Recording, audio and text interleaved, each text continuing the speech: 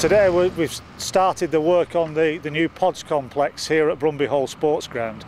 It's part of a £21 million project to bring an iconic sports building to this site as part of the Scunthorpe Urban Renaissance programme. It will make a significant difference to sports enthusiasts here in North Lincolnshire.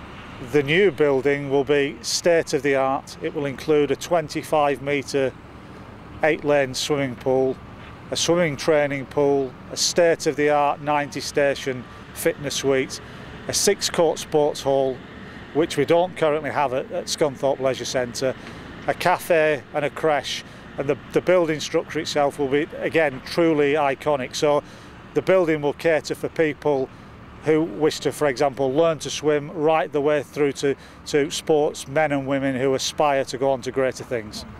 This is a £21 million project that is a really crucial bit of development for Scunthorpe, but more importantly it's about jobs. And this is actually at a time when there's recession. We're talking of 150 people that will be on this site making this happen. And again, it will be a fantastic new venue with all of the sporting events going on within it, a pool, leisure facilities throughout. But not only that, we'll have the park facilities as well. So it's not just about the pods, it's also about the enhancement of the park. We'll see an extra £2 million being spent on Central Park itself. To have a building of this sort of nature and the design of it really will transform Scunthorpe. I think, you know, for the people of Scunthorpe and the people outside, it's inspirational.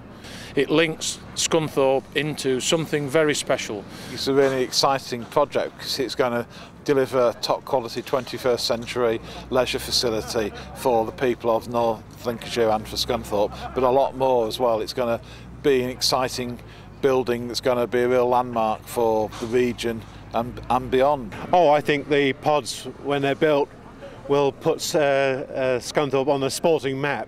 There is a sense in which we're already on it. Don't forget, earlier in the year we had the Tour of Britain actually begin that great cycle race here in Scunthorpe.